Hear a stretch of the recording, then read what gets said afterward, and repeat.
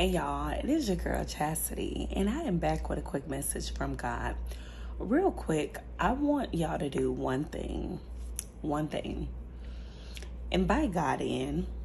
Invite God into every area of your life and every situation. Like, invite God into your marriage, your relationship, your finances, your job, your career, your business, your vices, like things that you keep doing or using to self-soothe. Invite him into your home. Invite him into every area of your life. Don't just invite him into your life, but invite him into every area of your life. And I say this because some people I notice will constantly complain or battle with the same situation, the same addiction, the same, the same sins, the same situation that is repetitive. And the reason why they keep on falling short is because they keep trying to deal with things on their own versus inviting God in so that he can help you. Because we all know there's nothing, honestly, that I have done or that I have defeated, overcame, healed from that I could do on my own. I literally had to partner with God. I had to surrender that thing through to God and lean on to him for everything. So I want y'all to truly invite God in. Invite him in, y'all.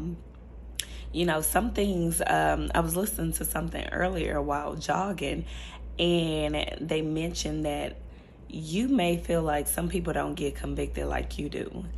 And it's the truth, because I feel like that when it comes to secular music, when it comes to cursing, when it comes to premarital sex, I'm like, child, I get convicted just with the thoughts.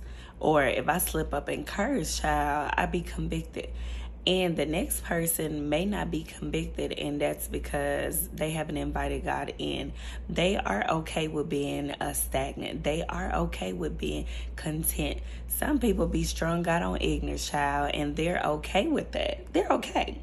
They're okay with going through failed relationship after failed relationship, dating a quote-unquote same type of guy or same type of woman, but they're the same person and they're the common denominator in every situation. They're okay with that. They're okay with self-soothing with vices such as drugs, alcohol, porn, sex, gambling, whatever it is that y'all do. They are okay with those things, and that's because they're okay with they're content in their sin. They're content in their in the season that they're in. And until you surrender that to God and invite God into your situation, you're going to continue living in that same cycle. And until you get tired, and I don't know about y'all, but I got so tired. Like, don't get me wrong, sinning was fun, child. That's when I had the time of my life. Okay, do you hear me? But walking in the light of, how can I word this? Walking with God is way better. It's peaceful. It's fun as well. And it's so much better because now I don't have to be looking over my shoulder and, have the thoughts of, okay, this fun till it ain't. I mean, I could keep on having premarital sex with these men until I get caught up and catch something or get pregnant and have a child out of wedlock, or whatever the case may be, where I'm so broken and so traumatized from creating all these different soul ties. It's fun till it's not, and until you've lost all of you. I don't know about y'all, but when I was still dabbling in that, I started feeling so empty. It wasn't fulfilling my flesh, and that's how I knew that God was trying to remove me out of that, to deliver me from that sin of premarital sex.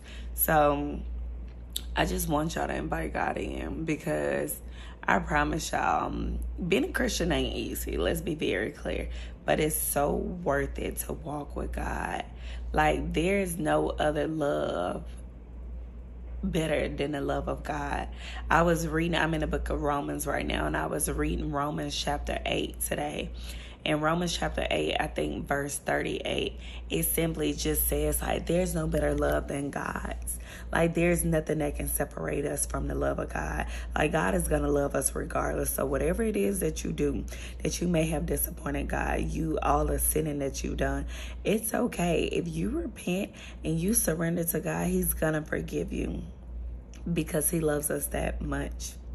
Now, don't be repenting and then just keep on staying in sin and just keep doing the same thing and like, oh, well, I could go repent. God gonna forgive me anyways. Yeah, He gonna forgive you, but grace does run out. So, especially when you know better, you do better. But if you're intentionally doing the same things over and over again, I mean, grace may run out a little bit, okay? You're gonna feel the wrath, all right? But yeah, y'all, I just want y'all to invite God in and let God just step into your situation and partner with Him so that He can deliver you, so that He can bless you, so that He can heal you, so that He can give you this better life and newness. If He can't, He's standing. It says it in the word that He is standing at the door waiting for you to open it to invite Him in. He's standing there knocking. Like, I'm going to keep on knocking until you're ready to invite me in. So invite Him into your situation. Same thing for those that are in those demonic covenants that I mentioned, like me denouncing, or in covenants with tarot readings, Masonics and the Eastern Stars and D9 or any fraternity, sorority, anything you done created a covenant with and the bylaws, did those rituals and stuff, and any and everything, and you can be in covenant with alcohol, whatever it is, okay? Anything outside of the covenants that God allows and that is pleasing to God, you need to invite God in. Okay, I want y'all to receive salvation just like me. So be obedient. Invite God in. Let Him into your situation so that He can heal you and deliver you. All right, y'all.